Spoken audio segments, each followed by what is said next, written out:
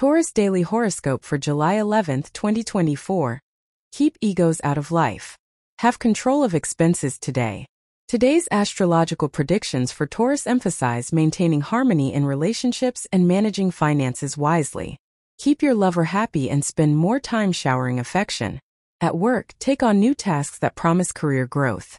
Avoid major investment decisions to ensure financial stability. Your health is in good condition, but it's important to manage minor concerns. Taurus Love Horoscope today.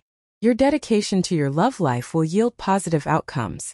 Show affection and engage in creative activities with your partner.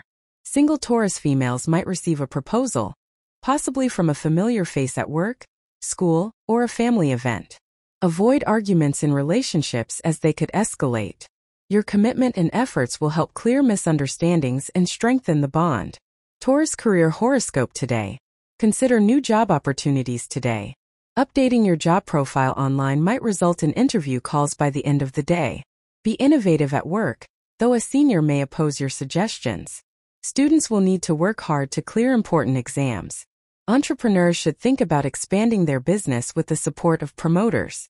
Taurus Money Horoscope today. Focus on saving for future needs.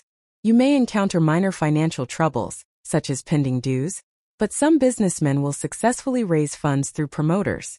You might need to financially assist a relative with a medical emergency. Today is a good day to resolve monetary issues with a sibling.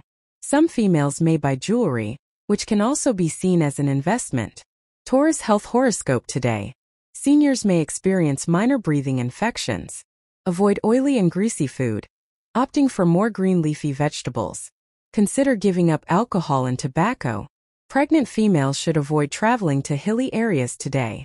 Be cautious while chopping vegetables to prevent minor cuts. Control your anger as it can affect your physical well-being.